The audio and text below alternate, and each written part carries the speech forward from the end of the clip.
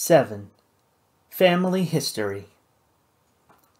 Zachary, you are one lucky son of a bitch. Nathan was only dimly aware of Thibodeau's remark. Everything was black. For a fleeting moment, Zachary feared he had been blinded somehow. He struggled to remember what happened. It had to be a crash or an accident or that little creep Benny, he muttered. He could recall stepping from Decane's fancy Packard, and then bang, someone turned out the lights.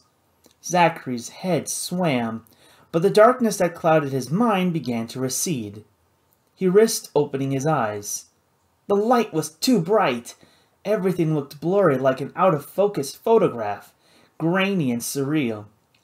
He took a deep breath and shook his head to clear his blurred vision. Big mistake. A wave of vertigo and nausea crashed into him like a freight train. He groaned. Right, lucky. His stomach churned. Just let me die already. Pain arced through his temples, and then, like a miracle, began to subside. Something warm and soft rested gently on his forehead. Maybe he wasn't going to die after all. Too bad, he thought. Right now death would be an improvement. Hush now, the both of you. A woman's voice, surprisingly deep and soothing, washed over Nathan. The boy needs to rest a spell. Zachary risked opening his eyes again. The light was still too bright, but this time no one jabbed knitting needles into his skull. He was in a small, dingy room. Boxes and crates were stacked in one corner. He lay on a small cot, too small in fact. His feet hung off the end. A woman sat next to the cot. Her appearance would have been intimidating and stern, were it not for the humor and wisdom in her sparkling black eyes. She was tall, with austere, regal features. Her skin was impossibly dark. Large gold hoops adorned her ears, and a heavy gold cross hung from a chain around her neck. She rested a maternal hand on his forehead. She was older than Nathan, but aside from a strand or two of gray hair and a fine network of lines at the corners of her eyes, her age was impossible to pin down. "Where am I?" Nathan said, his voice hoarse. "Back room of the Flying Horses," Thibodeau said. The Cajun's leader sat on a rickety chair in the small room, facing the cot. "This fine lady is Maman Leonie. She owns the joint." "A pleasure, ma'am," Nathan said. He attempted to sit up. Maman Leonie smiled and nodded slightly, then gently halted Nathan's attempt to right himself. "You just lie back, sweet. You have a nasty knot on that pretty head." "Most people who go inside Chez Decane, they get a one-way trip into the swamp," Thibodeau added. "Like I said, you're pretty lucky, mon ami." "The evening wasn't a total waste. Aside from a decent meal, I got a good look at Decane's place, and his men." Nathan closed his eyes as the throbbing in his head spiked. "They're an unpleasant bunch, especially that creep, Benny." "He's no local boy," Thibodeau said. "He just popped up a few months back. Supposed to be some kind of mercenary." "Figures. Decane's flyers are all hired guns, except for that coldfish kid of his." Nathan rubbed the bump on the back of his head. It ached to the touch. "Plus, he's got a hangar full of ravens, all armed to the teeth, naturally. That's a lot of firepower." "So?" "So Decane's is up to more than fixing a backwater air race." Nathan opened his eyes. The room wasn't spinning quite so fast now. He sat up. "He's using the race to fund something else. Something big." "Shh, ma fille, sois tranquille," Maman Leonie said, her voice calm and soothing. "You want to be careful. You fool about too much, and you'll end up regretting it, I think." She reminded Nathan of his grandmama, a gypsy woman with a reputation for witchery. Though he'd left his heritage long behind him, he felt a chill run up his spine. Perhaps Maman Leonie was a mamba, a priestess of voodoo. They were not to be trifled with, these voodoo women. "Hey, Mama, you worry too much," Louis laughed. "This boy's got luck to spare." The Creole woman gave Louis a cryptic smile and took Nathan's hand. She turned it over and ran her red lacquered fingernail along his palm. Her brow furrowed as she looked at his hand and then into his green eyes. She folded his hand into his chest and patted it gently. "This gypsy boy, he make his own luck, and that for certain." Thibodeau chuckled. "You've got a pretty big cloud on the head, so I'm hoping you haven't used up all your gypsy luck. We're gonna need it." "This?" Nathan pointed at the lump on his skull. "This is nothing. Believe me, I've been through worse. But we've got work to do." "You're gonna be okay for now, gypsy boy," Maman Leonie said. "But you and Louis, you're getting in deep with something très dangereux." She paused. "You both wash up and come out front. I get you some coffee and a little something to eat. There are things you need to know about Henri Decaen." She stood up and placed her hand on Zachary's head, as if in a brief benediction, and then left through the door to the kitchen. Nathan grimaced. The headache was bad enough. Another cup of chicory-laced coffee made his stomach churn. He remembered the slip of paper that Emmeline had passed him during the dinner at Decaen's estate. His flight jacket was tossed over one of the crates in the storeroom. He checked the pocket and was relieved to find the scrap still in his pocket. He unfolded the paper. It read, "Mr. Zachary, please be careful. They don't trust you. Send Tommy my love." "Now you tell me," he muttered. Tug was a lucky man, all right.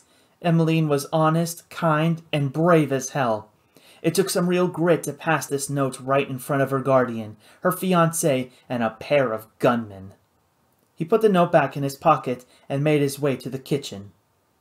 Once Maman Leonie was satisfied that Nathan and Louis had full cups and full plates, the proprietress of the speakeasy launched into her tale. "Henri Decaen claims to be from New Orleans, that his family had been here in these parts since forever." She scowled. "It's all a lie. He came to town years ago, broke and trying to get a business off the ground, with no luck. But he's smart, Henri is, so he finds himself a local man, Guillaume Fontenue. He's not so smart, Guillaume, but he's got some money, some political connections. Henri becomes his friend, and soon they become partners. Henri ran the business. Guillaume was just a figurehead. They prospered. Soon they got nice cars, nice homes, and nice wives. Henri, he married a girl, Virginia, from a good famille. She was a sweet girl, but weak. She passed away soon after Bertrand was born. Didn't matter none to Henri, though. He had a male heir, and that's all that mattered to him. That and money. Guillaume married too. His wife was a nice local girl, and soon enough along came Miss Emmy. Guillaume busied himself with his new family, and Henri, he stayed busy making money. And he always wants more power, more money, more prestige and influence. Pretty soon he's running guns, stealing, blackmailing, the works. All under the respectable front of the business. Guillaume figured it out, though. He threatened to end the partnership and to turn Henri into the police. So Henri arranged an accident. Guillaume and his wife died in a plane crash. There was never any proof. Henri paid off the judges and the police. But most folks still think that Decaen sabotaged the plane. So that's when Emmeline inherited her folks' money, and how she ended up under Decaen's thumb, Nathan said. She nodded. This Henri, he's not a man, he's a demon with no heart. And the son, he no better than his papa. Worse even, he knows his papa is a bad man, and he don't care. Zachary studied the grounds in the bottom of his coffee cup, then set it down on the table. All the more reason to take the bastards down a peg or two. This ain't just fun and games, Maman Leonie said. He killed the girl's parents, and he'll kill her too. You go fooling with Decaen, you're gonna need more than gypsy luck. Maman Leonie grabbed Nathan's hand and turned the palm up. She pointed at his lifeline, her voice stern. This ain't a guarantee, boy. If your luck runs out, Henri Decaen gonna kill you too. 8. The Best Laid Schemes. Nathan took a healthy slug of Louis' bourbon and leaned back in his chair. The back of his head still ached, but he felt a great deal better than he had in the Flying Horses. From outside, the muffled sounds of someone working on an airplane made his temples throb. The trip back to the Cajun's hideout had been without incident, nowhere near as harrowing as his first flight with Tug. Louis was a good pilot. Unlike his young protege, he didn't show off by pruning the treetops. He looked at the clutter in Thibodeau's makeshift office and grinned. "You ever consider hiring a maid?" he quipped. "It looks like a bomb went off in here." Louis gave Zachary a sour look. "Very funny," he replied. "We can't all live in a Zeppelin. Some of us still have to get our hands dirty." Nathan chuckled and handed the bourbon bottle back to Louis. "Touché." Thibodeau snatched the bottle from Nathan's hand and set it down on his desk, hard enough to knock over a half-full cup of coffee perched on top of a stack of navigational charts. "Relax, Louis," Nathan said. "The way you're carrying on, you'd think you were the one who got clobbered by Decane's goons." Thibodeau paced around the tiny office, an uncharacteristic scowl on his face. "I ought to clobber you myself." From outside, the metallic clinks and whirs of airplane maintenance grew slightly louder. The pounding in his head aside, Nathan found the sounds familiar and comforting. The Cajun's base might have been in the middle of a swamp, but the joint was always bustling. "Next, you'll try and tell me that getting smacked in the head was all part of your big plan," Louis said. "Well, not exactly," Nathan admitted. "So now maybe you'll let me in on whatever this big scheme is?" Louis stood in front of Nathan, arms crossed. For a moment he seemed distracted by more noise from outside, the clanging ring of metal hitting metal. "I already told you the plan, the high points leastways." Nathan sipped his bourbon. "And I still don't believe you, mon ami," Thibodeau said. "You're always playing some angle, and I have the feeling you're playing me for a sap." Thibodeau started pacing again. "Now you got all Henri on my back." He looked skyward, as if seeking strength from a higher power. "You'll get away clean, Louis, you said. Don't worry, you said." Nathan had to suppress a chuckle. Louis looked like he was about to have a heart attack. "Look," he said, "maybe I didn't tell you every little detail, but—" Zachary was interrupted by a blast of noise. It sounded like a gunshot, loud enough to make both pirates jump. "Mon Dieu!" Louis exclaimed. Nathan and Louis ran outside, and Thibodeau grabbed the nearest Cajun, the big man with the obscene chest tattoo, by the arm. "Hey, Marcel," he demanded, "what the hell was that?" The big pirate looked puzzled. "What are you talking about, boss?" he asked. "That old dock fella's fixing up the planes." "What?" Louis exploded. "What old dock fella?" Nathan cleared his throat. "He's talking about Doc Fassbinder, a friend of mine." Louis rounded on Nathan. Zachary braced himself. Thibodeau looked like he was going to take a swing at him. "Let me guess. Another little detail that you somehow forgot to mention, oui?" Nathan nodded. "You know, mon ami," Louis seethed, "ever since you blew into town, my hideout's become Grand Central Station." Before Nathan could respond, Louis reeled around again to face Marcel. "And you! Do we just let anyone wander in here and start fooling with our birds?" "Tug said it was okay." Louis shook his head in disgust. He waved Marcel away and scowled at Nathan. "Any other little surprises I should know about?" "As a matter of fact, yes." Nathan clapped Louis on the shoulder. "Come take a look." "I can hardly wait," Louis groused. They walked across the pirate compound toward the machine shop and repair hangar adjacent to the landing strip. Nathan felt a surge of excitement. His Devastator sat just outside the hangar. The plane was painted a vibrant blood red, offset by curved black and white trim. Aside from the fortune hunter's insignia on the wings, the plane's sole decoration was nose art. Painted just below the cockpit was a scantily clad woman, nominally dressed as a fortune teller. She gazed seductively from within a crystal ball. Beneath the picture were the words, "Gypsy Magic." Nathan's wingman, Jack Mulligan, painted all of the fortune hunter's nose art. Most of the fortune hunters agreed that Gypsy Magic was Jack's best work. He had real talent, too. If Jack ever tired of piracy, he could make a mint as an artist.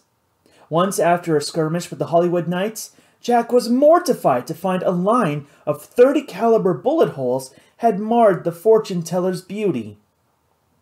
"Nathan, you get her shot up again," Jack had griped, "and I'll sock you in the jaw." Zachary's pleasure at the sight of his plane diminished as a second blast of noise erupted from the hangar, and blue-gray smoke puffed from his plane's exhaust. He smelled burning oil. There was a torrent of German from beneath the plane, and a thin, stooped figure stepped into view. He kicked the Devastator's front tire and cursed.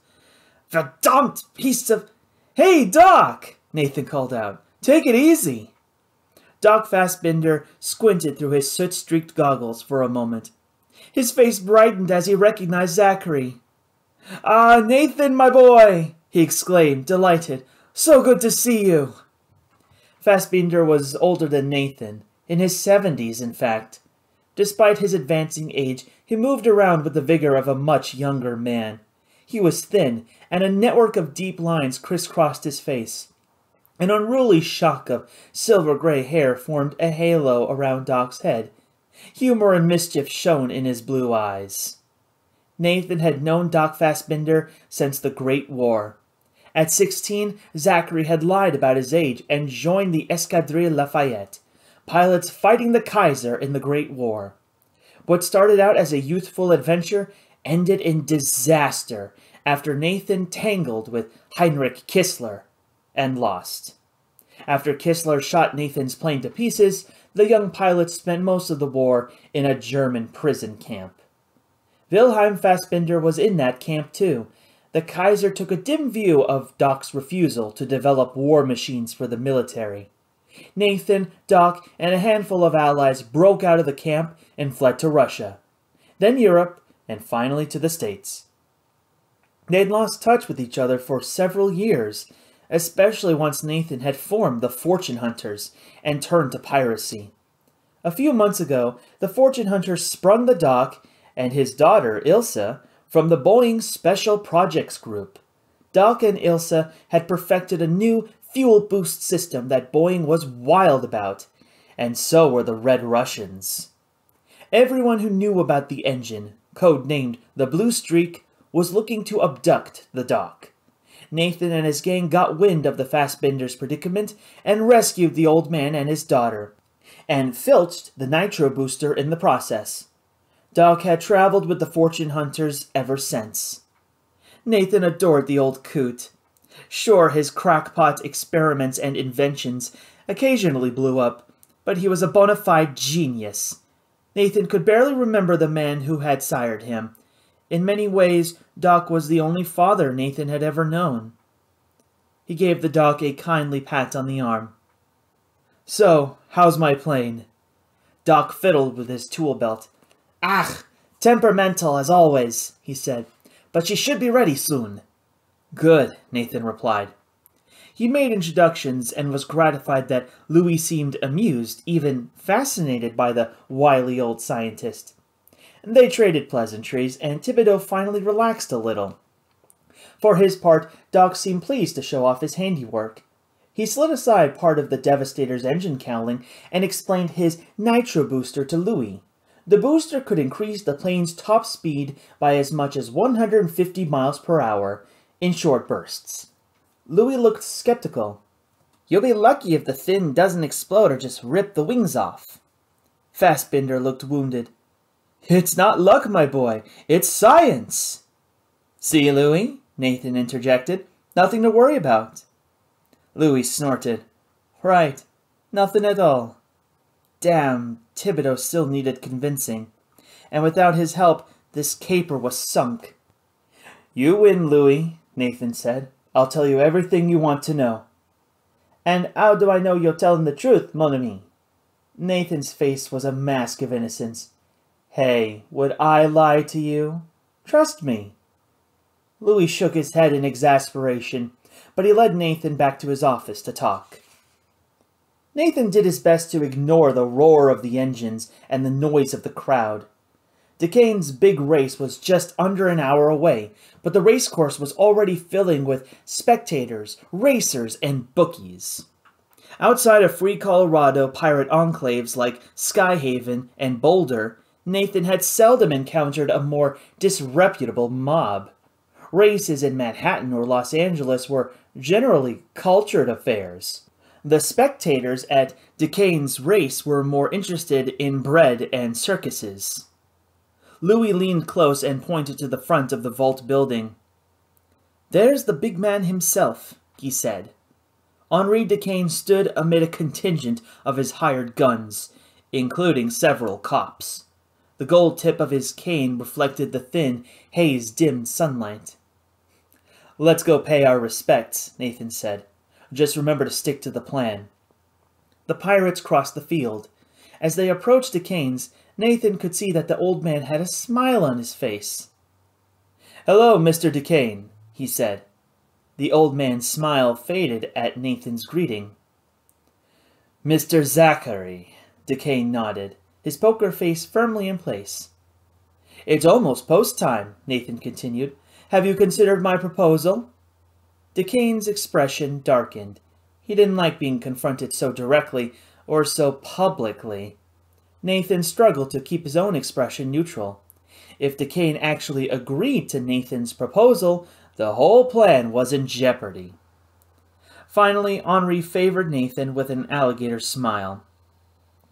"I have indeed," he said. "I regret that I must decline.